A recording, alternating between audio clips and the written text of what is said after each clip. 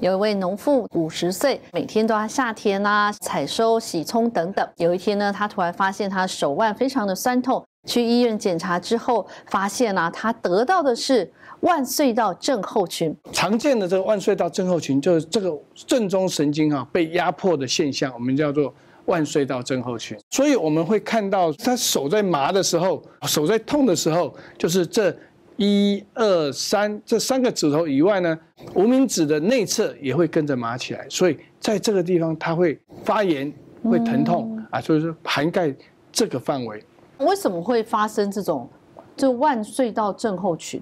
一般会发生这样的人，就是他的工作的性质是属于重复性工作的很多。比如说刚刚讲的这个农妇，常要拔菜啊、种菜啊，要搬重。比如说厨师，那有的呢，比如说用电脑画图的也会洗碗的工人，他重复的工作，甚至这个木匠。他每天用这个榔头啊，或是空气枪，他手一直握着同一个器具，不断的工作，休息不够，他就有这个现象。那腕隧道症候群它主要的症状是什么？就是突然刺痛，这一节刺痛吗？它不是整个手刺痛，我们刚刚讲就是神经这个大拇指、食指、中指，还有加上无名指的内侧，它会容易麻。那什么时候最麻？睡到半夜最麻。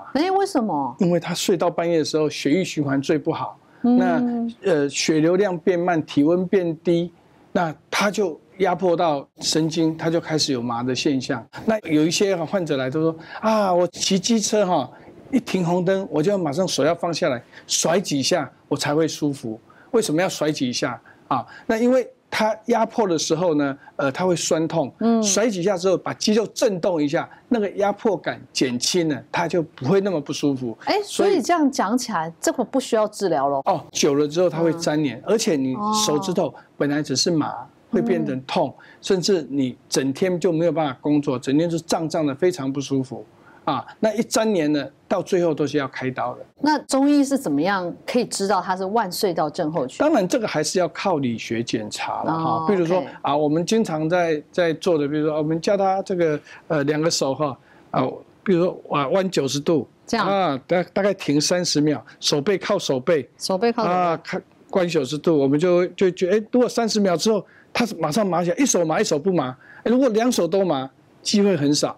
只会一手对。他如果他的患肢他就会麻起来了，那个就是可能他就是腕隧道症候群。再来呢，我们会敲一敲，敲这里他会麻麻的。我们从这边敲下去他这个讯号就会从这边跑出来，他就会麻麻的。像我个人在触诊，我会把患者2个手就按住，压住他这个地方，这里是不是摸起来比较肥厚？他压压看，摸得出来，然后一比较就出来，压压看会不会比较痛？他有这个压痛感是不一样的。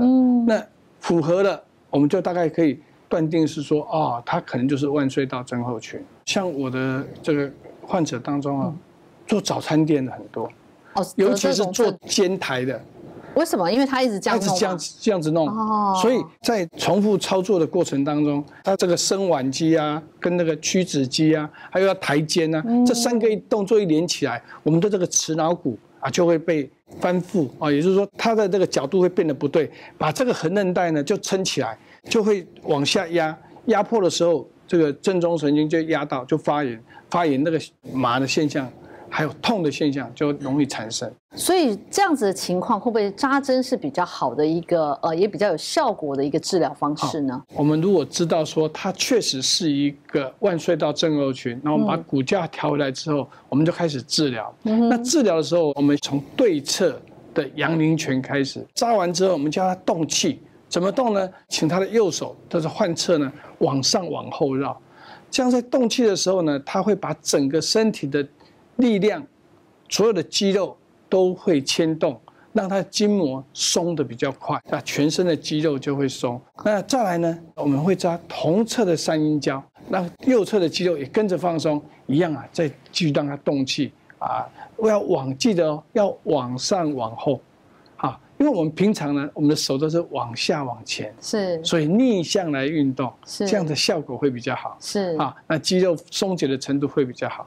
那再来呢，扎它的肩颈穴，因为这个上斜发筋的位置呢，是我们平常最容易酸痛的地方。对啊，因为我们整天都坐着啊、站着啊，手很少举起来，这个手很少动，所以这个地方肌肉容易僵硬，尤其在受伤的同侧，我们扎它的这个肩颈穴，再来呢扎它膏肓穴啊，这个地方也是好。那我们有时候会再扎一个天中穴，这个我们叫做脊下肌的地方，也是我们常会扎的地方。那个地方的肌肉常常非常僵硬。那再来呢，在我们的这个少海穴，在手啊，在手同侧的少海穴啊，扎手三里啊，手三里就在我们的伸腕肌的这个附近啊。再来就是大陵穴，大陵穴就是被压迫的地方，所以我们就沿着这样子来扎，我们就不留针啊，稍微给它点刺一下也可以。那如果是还没有得到腕隧道症候群呢？那他要怎么去做一些，譬如说有没有哪些什么动作啊，可以让他就是减缓这种症状的出现呢？好，任何的这个活动的形态，它都有一个逆向的活动。比如说用滑鼠的人，用滑鼠的人是什么？抬肩，然后呢伸腕，屈指。你觉得开始有一点不舒服了，那我们就把肩膀放下来，甚至肩膀往后。平常都做这样逆向的往后。刚刚讲，这个肩膀就是一直往后转。第二个呢，你伸腕，那我们就叫它屈腕。那它刚屈指，我们就要伸指，所以会有这个动作，弯着屈腕伸指，这样子内转，就好像端盘子一样。我平常会教患者做这个动作。好，这是端盘子。就是端盘子。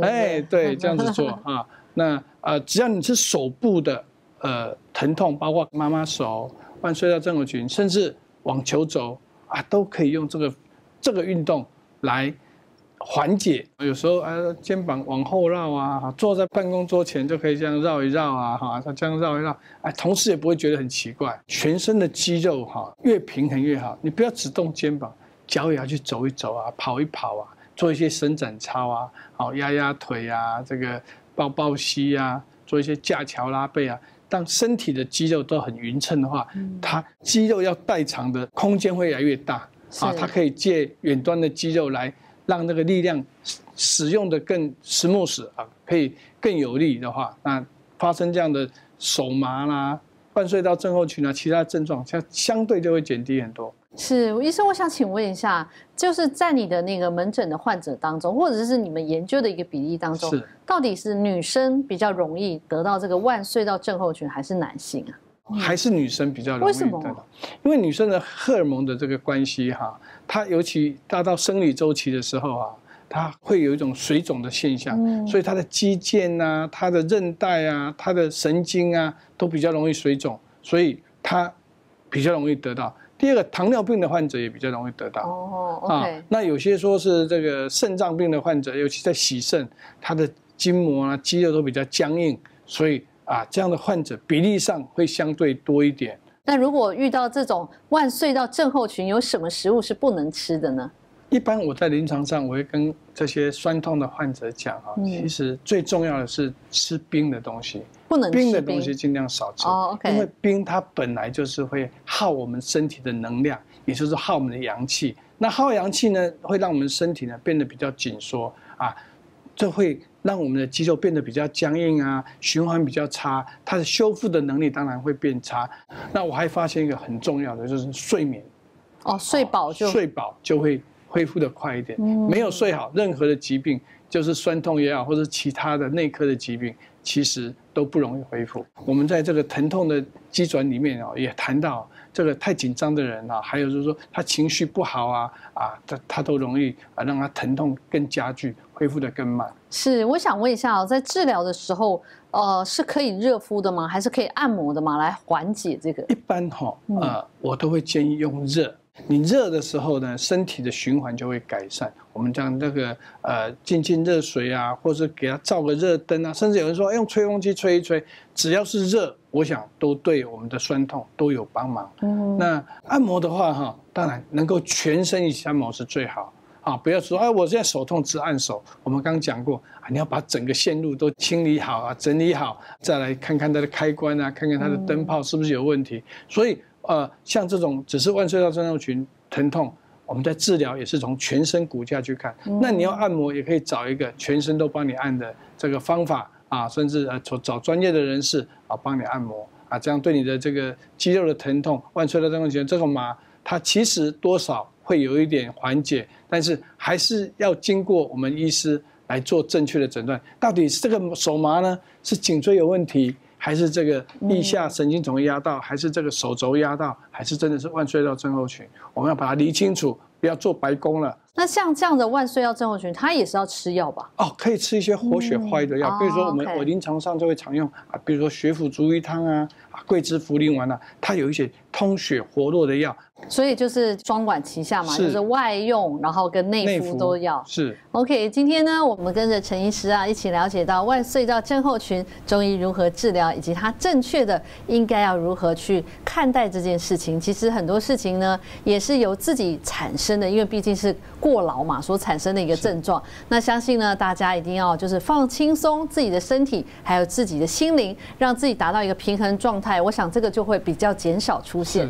再次谢谢医师来到节目现场，谢谢您。各位朋友，如果这支影片对您有帮助，欢迎按影片下面的超级感谢赞助我们，让我们可以制作更好的内容，让您和您的家人更健康。